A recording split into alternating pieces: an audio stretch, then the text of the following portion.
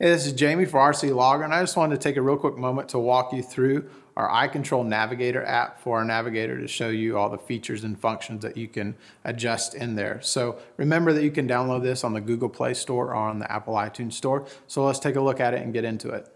So here you can see the selection list of tabs that you'll find on your main screen. The first one is the pairing, which we're not going to go into because that's in a completely separate video showing you how to do the pairing procedure, and you'll also find that in your manual as well. Now let's go on into the settings tab, and in here you'll see that you can see the app version. You can also adjust your language as well. Also here down below you have a return to home setting, and in here we can go in there and we can actually adjust the setting of height that we want the unit to go to when it's returning to home.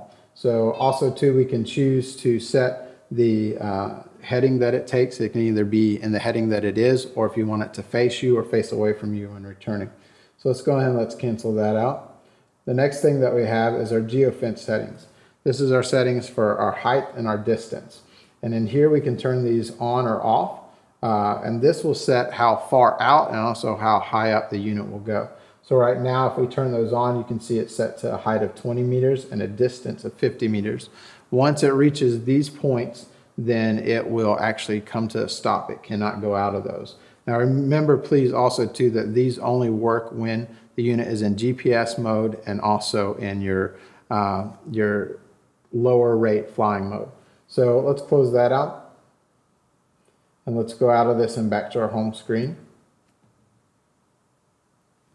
The next thing that we have is our low altitude control. We're going to go in here and you'll receive a beep note letting you know that the unit is connected and is responding to this. So now we're in our low altitude control, and in order to engage this, then all we need to do is take our slider and we're just going to slide it up. And here we've set it to 8 meters, and you can see that it took that.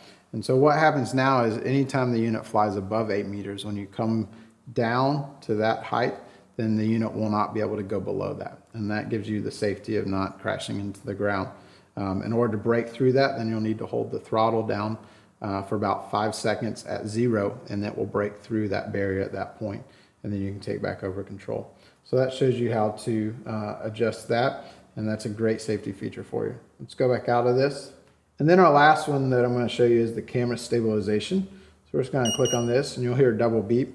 You can see right now it's turned on, and this, if you'll look at the Navigator, shows that the front camera is stabilizing, keeping the horizon level and keeping it in front of you.